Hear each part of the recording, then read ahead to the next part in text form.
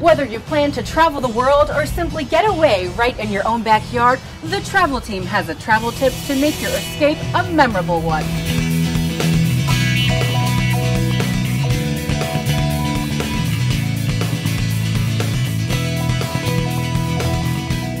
Public parks. They help to preserve the natural ecosystem as new roads build around us. And botanical collections like this one promote benefits to both people and wildlife.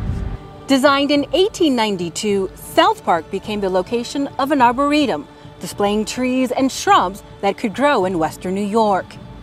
With a span of 156 acres, South Park remains one of the most intact Olmsted landscapes in Buffalo.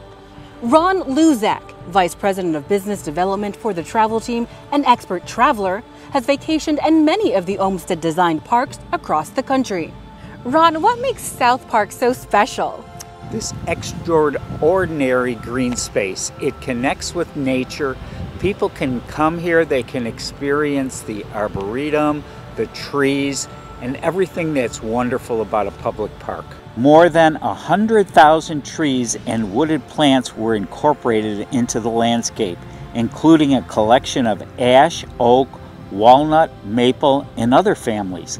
And this beautiful building behind us is now the home to the Buffalo and Erie County Botanical Gardens. I love this three-domed look. It's so unique. It is. Let's take a look inside.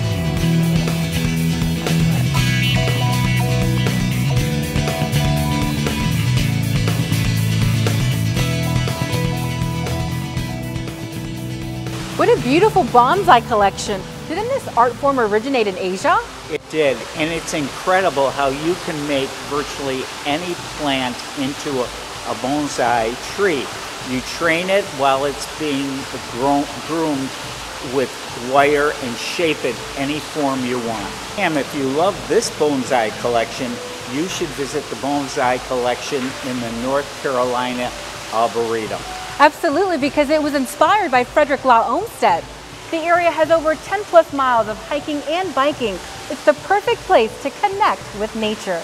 Located in the Southern Appalachian Mountains just south of Asheville, take a trip to see where Olmsted sought to create the most comprehensive research arboretum in the country. Contact the travel team for insider tips to Asheville, North Carolina, known for having one of the most colorful fall foliage seasons in the world.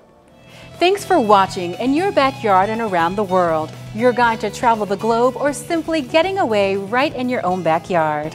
Until next time, I'm Ron Luzak. And I'm Samantha Martinez.